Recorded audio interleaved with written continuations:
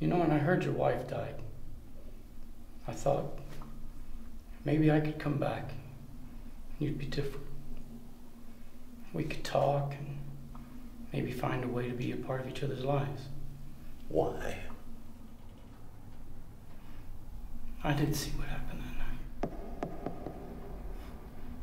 night. All these years, I blame myself. It was my fault. I can't live with that anymore. And whatever you did or didn't do, I'm not gonna let that haunt me the rest of my life.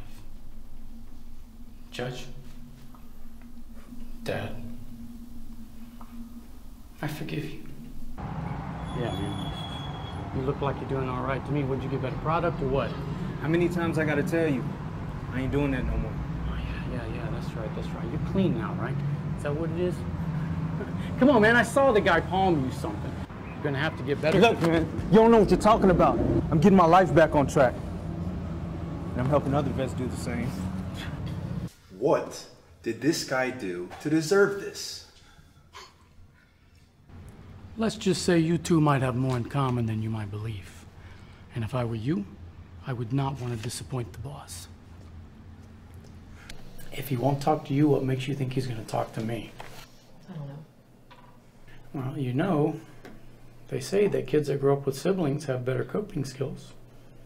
Maybe it's time we give Neil a little sister. No, I don't want to go through that again. Welcome to Channel 16, live at 7. Gunshots were heard just moments ago at the corner of Pine and Lodge. You know, it's always great to have a reporter like Tina. Always first and always smiling. Yes, she definitely is an amazing reporter.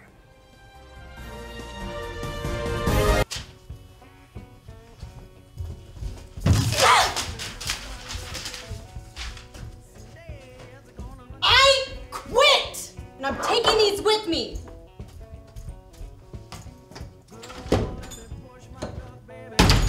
You know someday it'll change, yeah. Man, that reservation's full of car thieves.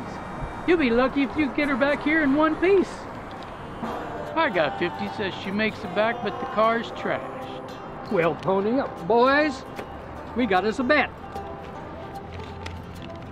Take it out of my pay.